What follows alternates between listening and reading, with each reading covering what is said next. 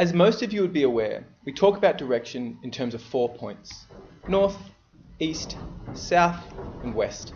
We refer to these as the cardinal points.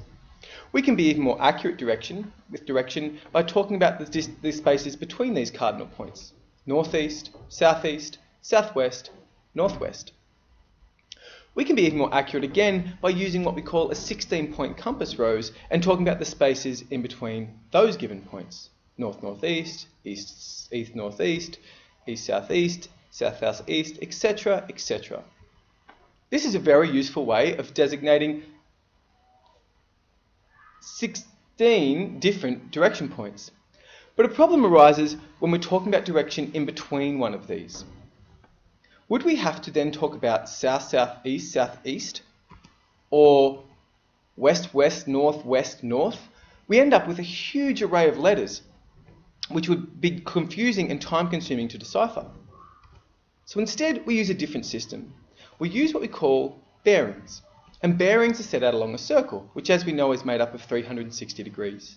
So north becomes 0 degrees, east becomes 90, south becomes 180, sorry, that's cut off, and west becomes 270.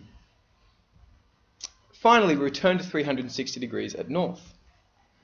Equally, all the other points in the compass have a number too: 45, 135, 225, 315. And the same thing for the 16-point compass rose as well. Now this allows us to be very accurate about direction. So now when we run a line between 2 points, we can specify exactly where it is, in this case 52 degrees. Or if we run a line between here, we say it can be 193 degrees. Or here again, we can say 260 degrees, being very specific about the direction that we're talking. Let's work an example. 2 points, A and B. The question says, what is the bearing of B from A? This means from A. We're leaving A and travelling towards B. Be very mindful of that. Students get that confused. Leaving A from B. Leaving A, travelling to B.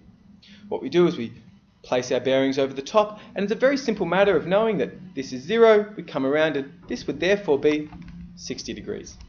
Let's make it slightly more difficult. Let's talk about these points, X, Y, and Z. Here are the questions. The first question asks us, Y from Z. So we're leaving Z and travelling to Y. We place the bearing again, and we line it up, and 300, it's going to be 310 degrees. The next question, Y from X, leaving X, travelling towards Y. We place the bearings again, we track it around, 30, 40, 45 degrees is exactly the bearing distance. Let's try the next one, Z from X, so we're leaving X, travelling to Z. Line those two things up, it's going to be 115 degrees. It's all rather simple. I want you to test your knowledge now on this map and with these questions. If you can complete these, that's all you need to understand about bearings. It is very, very simple. Best of luck with it.